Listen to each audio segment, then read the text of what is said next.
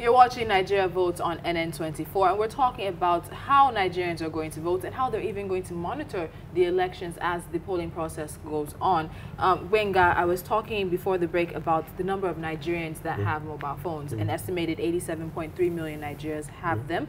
But how many do you think are going to get the application, put it into use? Okay. Well, three things. One is it's 7.3 million is the number of mobile phones. Don't forget that some people carry 2 or 3. Okay. That brings the number down a bit. And not all of those phones run on Java, okay, which is what is required for this application to run. But apart from that, one of the key things that AI is interested in is if we get 10 million people to use this application, it will make a statement that 10 million people are reporting. But what we know also is we're being realistic. The second point is people are a bit cynical in terms of how we can make sure our votes count. So one of the things we've seen in sending out messages to people that, oh, make your vote count, download ReVoDa, is feedback has been, okay, how exactly is my vote going to count when it has never counted before now? So there's a bit of cynicism, and what we know is that after the first election tomorrow, when people see, how the reporting is very useful for the election, electoral process, then it's going to increase for next week. And then it's going to increase again but what we see is, fortunately, we have elections all years now. I mean, every year in Nigeria. We've got 2012, we've got 2013, we've got 2014, the different states that had their, elections upturned. So by 2015, one of the things I believe is that, we'll have a lot of people using this application. And the beautiful thing about this application is that it's not only used for monitoring elections, it's useful for monitoring things about good governance. I mean, but for now, we'll focus on monitoring the elections. Now, he said that 10 million actually is ambitious. Yes. But in terms of a success, we're not looking for a success story at 70 million. But what would you think is the level or the number of Nigerians who download and use this that you guys would term as a success for the application? Well, the target will be 1 million. And I'll tell you why 1 million. Because right now, we are having like 3 million people on Facebook. So, that gives us an idea of what our online community is, Now, I want to also emphasize on something.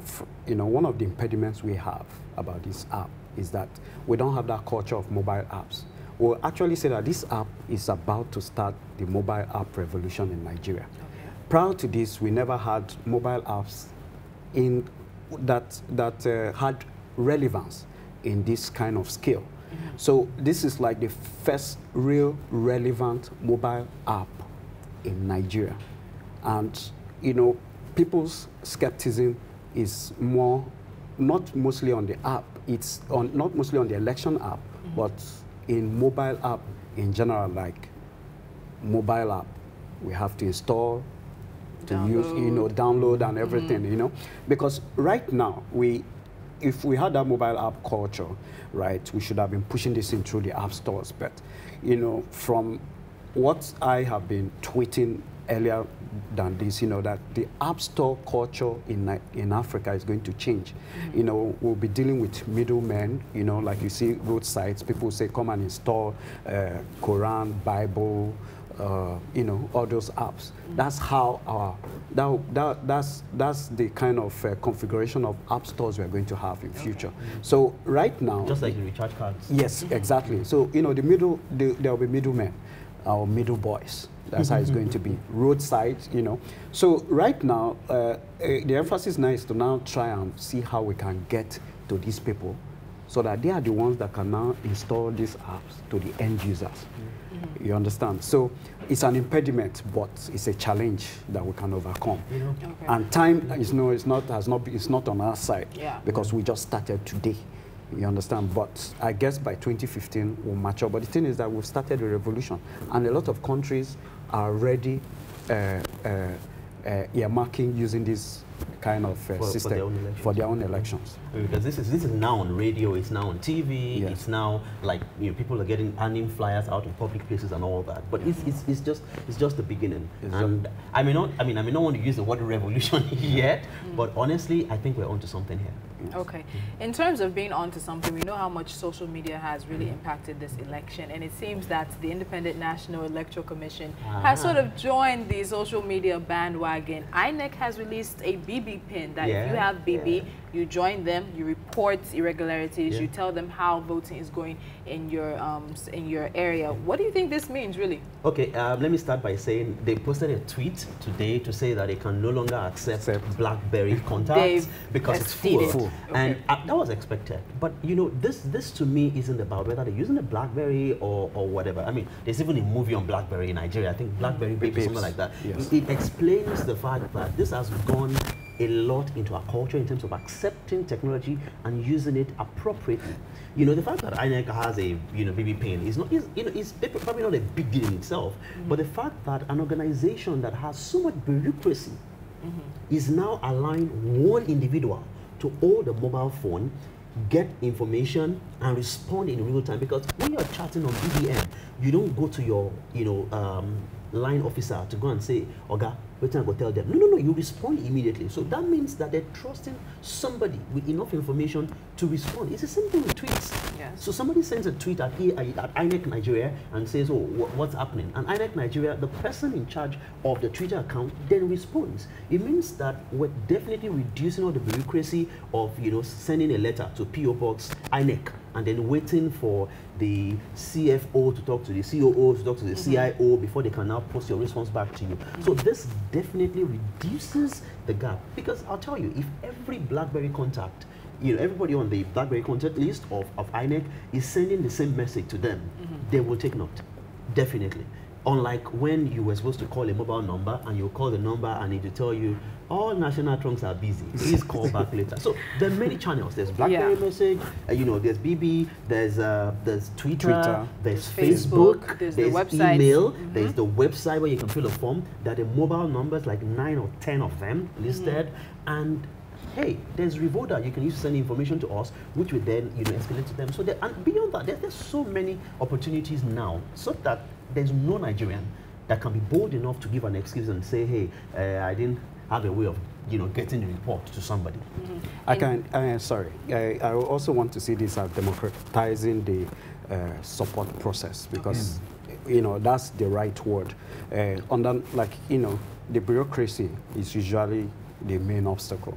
You understand? But now what they've done is go, different channels, create different channels for people to use. It might not necessarily be the best, option like the BlackBerries. It's actually not. But, the fact that someone thought, okay, let's reach out, let's try, it could have been better, but to me, it's better than what we've seen in a long while. You don't even know who to talk to. So we expect shortened response time, which is really key. You understand? Shortened response time in accepting whatever information or being reactive to whatever is being sent. So it's a good step. Now, in terms of accountability, because there are 3 elections scheduled, so if something is a little bit off with maybe the April 2nd election, it can be fine-tuned in time for the others. But do you really think that INEC is going to take a look at this feedback that they're getting from the social media? Because all these things basically fall under social media and the advance of technology. Do you think INEC is really going to take a look at them and fine-tune based on the feedback they're getting from this segment of the voting population? I say yes, without any fear of being quoted anywhere, because what we've seen so far is a new INEC that is open. I mean, we didn't have INEC engage civil society organizations this easily in the past, at least not the ones led by young people. And what we've seen now is, we were in a meeting with INEC a few weeks ago and said to them, by the way, your Twitter account is quiet, is silent. You need to talk to people with Twitter. And between then and that was I think on a Wednesday, by Monday the account was actively tweeting. Yes, we gave some support in one way or the other, but the truth is response was positive. And what I think what happened is, now like I said earlier, we have like a situation room where everything is brought together, and then you distill everything and basically send actionable items to INEC. And what we've seen happen is the fact that during the Delta rerun, for example, there was so much feedback through people's posting tweets with a certain hashtag and all of that. And that's the same thing. We've seen them improve the process over that period of time. Now they're using modified open ballot system. So I expect that the 1 week between each election will be time for them to review the lessons learned and then be able to implement. And guess what? It means that when there's a report, when different people are writing reports for what, what the election process was like, it's going to be very easy to pick up the reports now, because maybe 30% of them are already on Twitter. When the Delta rerun elections the results were being announced, people were tweeting as it was being announced. Every polling unit will put up the results of the elections in each of those places. And it means that everyone there can see those results. And already, when you have information, there's so much power that you feel to question what is being fed to you later. So, for example, if you were in a polling unit where your party got 3 votes, and then you see the final result and your party had 0 votes, then you're going to ask a question, now, wait a second, I voted for this party, somebody else did, 3 of us did, so what happened to the numbers? And that's what can help, because our judicial system is waking up in terms of elections. We've seen Ekiti, we've seen Osun, we've seen, we've seen Edo, we've seen, different states. So now the electorate, the people, the citizens themselves are now waking up. So when we have, a judiciary that is awake, a group of citizens that are awake, and you have a manager of the process, INEC, that is awake, then we're beginning to forge institutional affiliation, and that makes a lot of sense. I know that our time is out, but I want you to give anybody watching the opportunity. What's the website? What's the process for them to go through to be parts of this quote-unquote revolution?